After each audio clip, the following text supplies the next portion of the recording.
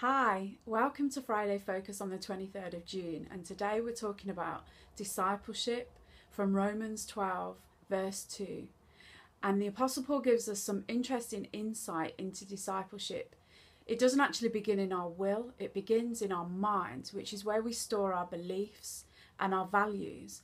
And one area of discipleship is missionality and how we actually reach out to others. So we want to pray about that today. So join us in praying. Heavenly Father, so often I respond to people on the basis of what I see, and I don't see people as you see them. Lord, enlarge my heart and mind that I may see them as an individual, whatever their background, as beautifully and wonderfully created in your image. In Jesus' name, amen. So join us again next week.